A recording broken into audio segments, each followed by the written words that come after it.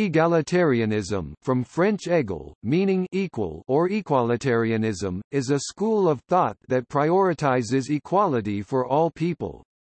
Egalitarian doctrines maintain that all humans are equal in fundamental worth or social status. Egalitarianism is a trend of thought in political philosophy. According to the Merriam-Webster Dictionary, the term has two distinct definitions in modern English, either as a political doctrine that all people should be treated as equals and have the same political, economic, social and civil rights, or as a social philosophy advocating the removal of economic inequalities among people, economic egalitarianism, or the decentralization of power.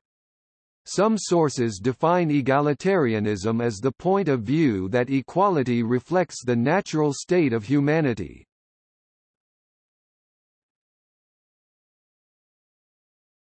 Topic: Forms. Some specifically focused egalitarian concerns include communism, legal egalitarianism, luck egalitarianism, political egalitarianism, gender egalitarianism, racial equality, equality of outcome and Christian egalitarianism. Common forms of egalitarianism include political and philosophical. Topic: Legal egalitarianism.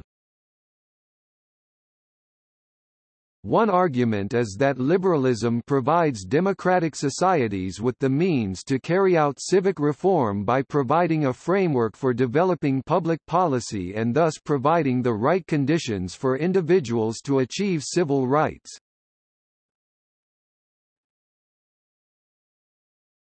Topic: Equality of person.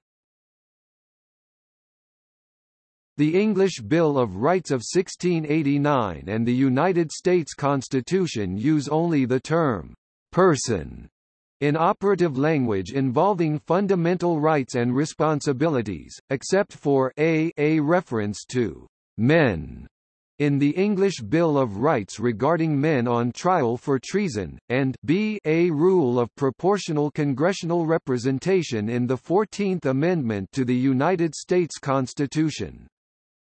As the rest of the Constitution, in its operative language the 14th Amendment to the United States Constitution uses the term person, stating, for example, that nor shall any state deprive any person of life, liberty, or property, without due process of law, nor deny to any person within its jurisdiction the equal protection of the laws.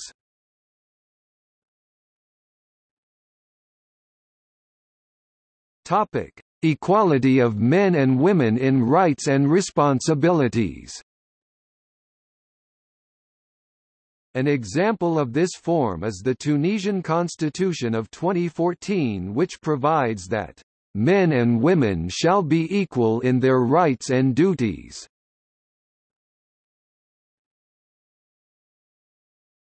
Topic: Gender equality. The motto, Liberté, Égalité, Fraternité, was used during the French Revolution and is still used as an official motto of the French government. The 1789 Rights of Man and of the Citizen French Constitution is framed also with this basis in equal rights of mankind. The Declaration of Independence of the United States is an example of an assertion of equality of men. The wording of men and man is a reference to both men and women, i.e., mankind. All men are created equal. John Locke is sometimes considered the founder of this form. Many state constitutions in the United States also use rights of man language rather than rights of person, since the noun man has always been a reference to and an inclusion of both men and women. It is generally accepted by egalitarians that feminism falls under egalitarianism and that some feminists identify themselves as egalitarian, which under the broadly understood definition of the word is equality for both men and women.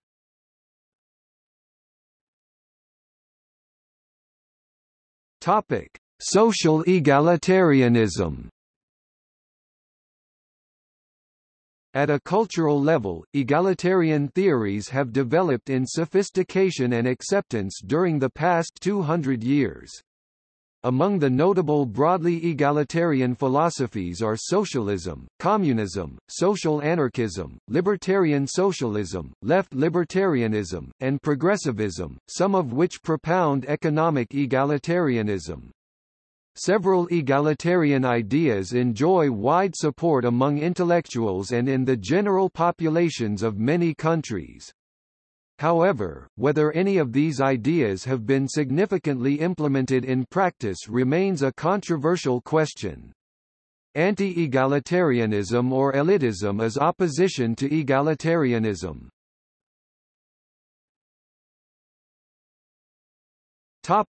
Economic.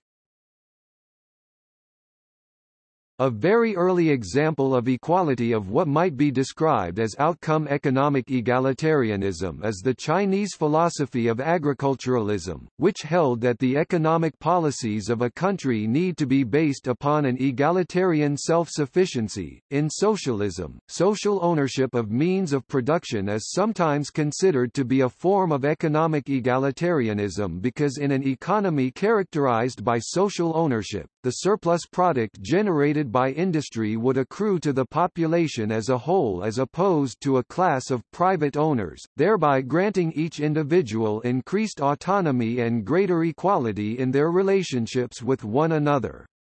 Although the economist Karl Marx is sometimes mistaken to be an egalitarian, Marx eschewed normative theorizing on moral principles altogether. However, Marx did have a theory of the evolution of moral principles in relation to specific economic systems. The American economist John Roemer has put forth a new perspective of equality and its relationship to socialism. Roemer attempts to reformulate Marxist analysis to accommodate normative principles of distributive justice, shifting the argument for socialism away from purely technical and materialist reasons to one of distributive justice. Roemer argues that according to the principle of distributive justice, the traditional definition of socialism based on the principle that individual compensation be proportional to the value of the labor one expends in production is inadequate. Roemer concludes that egalitarians must reject socialism as it is classically defined in order for equality to be realized.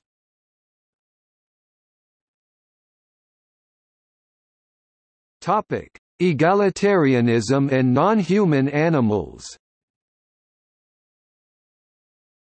Many philosophers, including Ingmar Persson, Peter Valentine, Nils Holtug, and Louis Gompertz have argued that egalitarianism implies that the interests of non-human animals must be taken into account as well.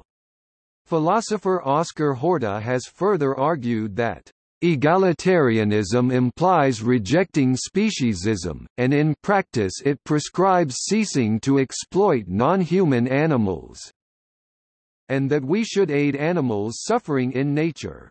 Furthermore, Horta argues that because non-human animals are worse off in comparison to humans, egalitarianism prescribes giving priority to the interests of non-human animals.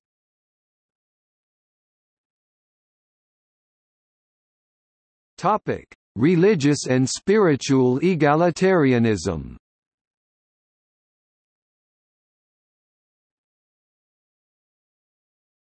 Sikhism.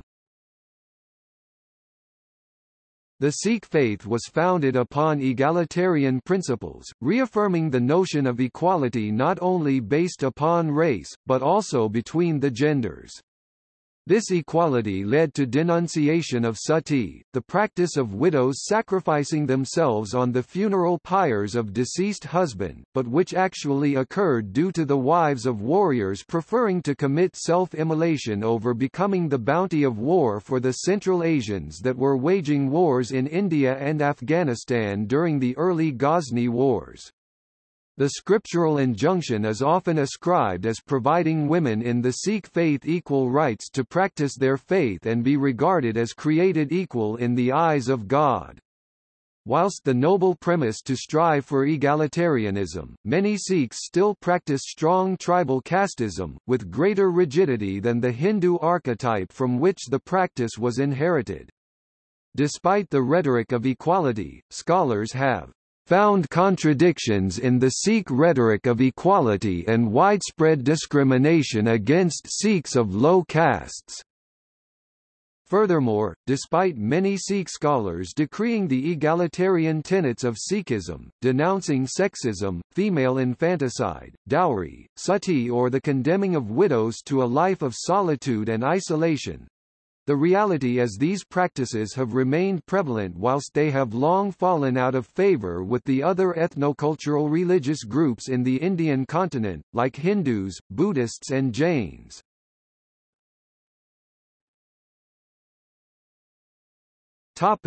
Christianity. The Christian egalitarian view holds that the Bible teaches the fundamental equality of people of all racial and ethnic mixes, all economic classes and all age groups, but within the teachings and example of Jesus Christ, God and the overarching principles of Scripture. Within the wide range of Christianity there are dissenting views to this from opposing groups, some of which are complementarians. There are many that say that the Bible encourages equality and also encourages law and order and social structure, for example, parents having authority over their children and husbands' authority over their wives. These ideas are considered by some to be contrary to the ideals of egalitarianism.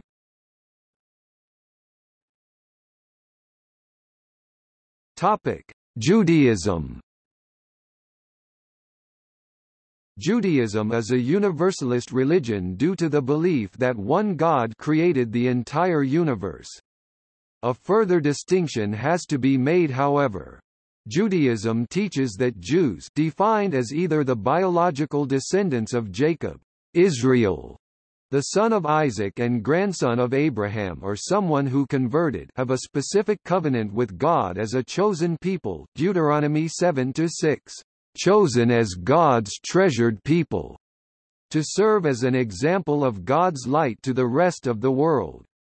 The oral Torah and rabbinic literature codified in the Talmud makes key distinctions in religious and legal contexts between Jews and the Gentiles, literally, the nations. However, Judaism teaches that all people are the creations of God and are commanded in the 7 universal moral laws known as the 7 Laws of Noah. In this aspect, Judaism is universalist in its divine message, but not in its religious obligations. In Reform and Conservative Judaism, egalitarian refers to nullification of religious gender separations. Synagogues that identify as egalitarian allow mixed seating, i.e. no mekhitzah, and allow women to lead services with men in attendance as well as read publicly from the Torah.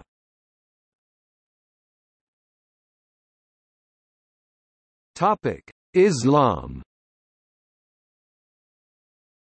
The Islamic stance on equality stresses that all humans are equal in the eyes of God, regardless of gender, class and race.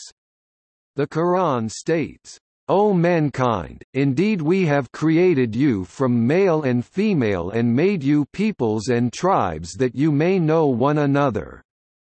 Indeed, the most noble of you in the sight of Allah is the most righteous of you. Indeed, Allah is knowing and acquainted." Louise Marlowe's Hierarchy and Egalitarianism in Islamic Thought compares the egalitarianism of early Islam to current practice.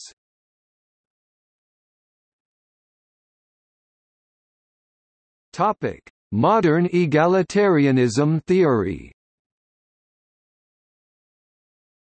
Modern egalitarianism is a theory that rejects the classic definition of egalitarianism as a possible achievement economically, politically and socially.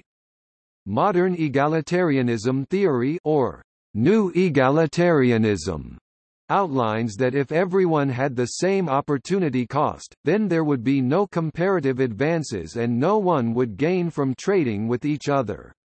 In essence, the immense gains people receive from trading with each other arise because they are unequal in characteristics and talents. These differences may be innate or developed so that people can gain from trading with each other.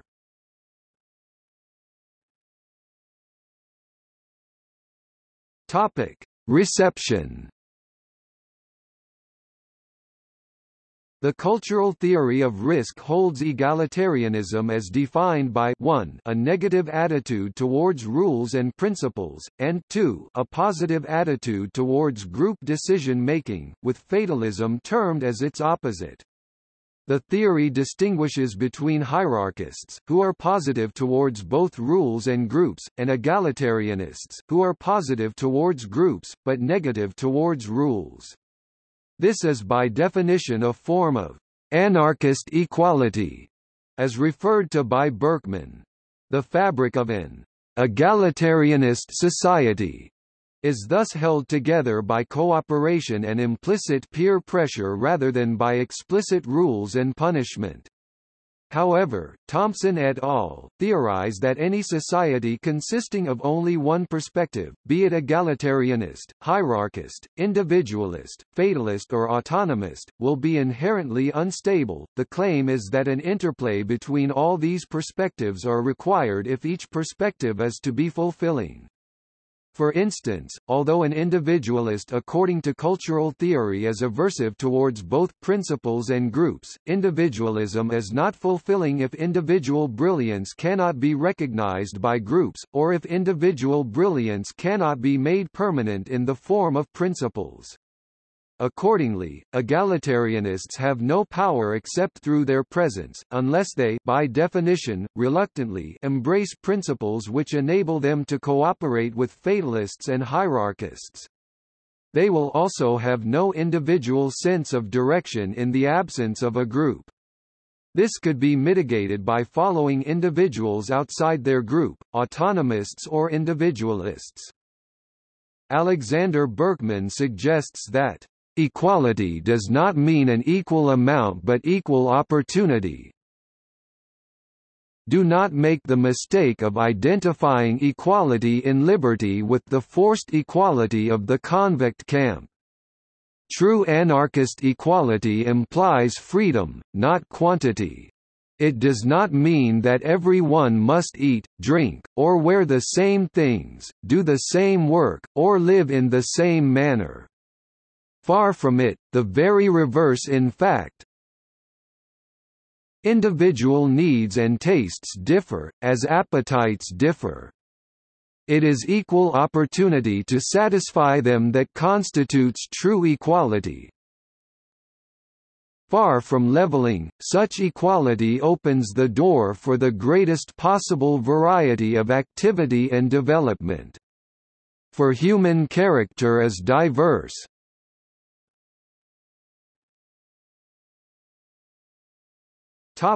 Marxism. Karl Marx and Friedrich Engels believed that a revolution would bring about a socialist society which would then eventually give way to a communist stage of social development, which would be a classless, stateless, humane society erected on common ownership and the principle of "from each according to his ability, to each according to his needs." However, Marxism rejected egalitarianism in the sense of greater equality between classes, clearly distinguishing it from the socialist notion of the abolition of classes based on the division between workers and owners of productive property.